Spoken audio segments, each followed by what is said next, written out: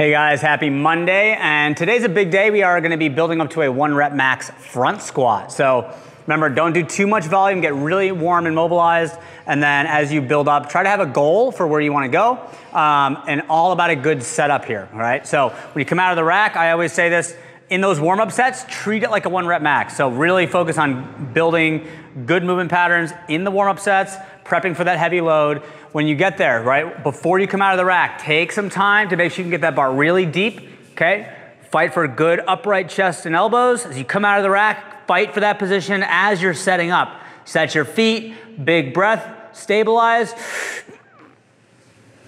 and then drive up hard with the chest and elbows, okay? If you watch from the side, you wanna really avoid as you come down, particularly when the hips come up, boom, now it's in my wrists, right? You're gonna lose that weight forward, okay? So you have to fight for position.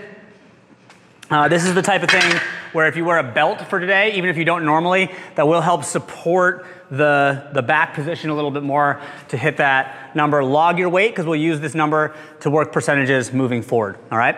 For our conditioning, fun conditioning, we're gonna be doing a version of Cindy along with some sandbag cleans and bike. Cindy means 5 pull-ups, 10 push-ups, and 15 squats.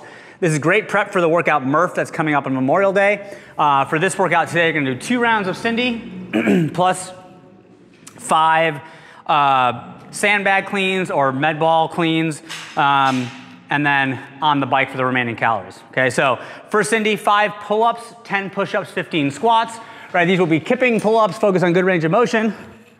Okay, you should do a variation that you can do 5 reps in a row, okay? So that might be ring rows, where you set up the rings and you're doing 5 ring rows, but something that you can move through, use a band, good range of motion, good intensity, relatively unbroken. The push-ups are notoriously challenging, right? So good range of motion, chest touches the ground, good lockout every rep. If you wanna elevate your hands or maybe use a band around your waist to get good range of motion on the push-ups, that's gonna be the middle part. And then our air squats are all the way down, all the way up, no weight. Just try to get that good full range of motion every rep. So these are just 3 body weight movements.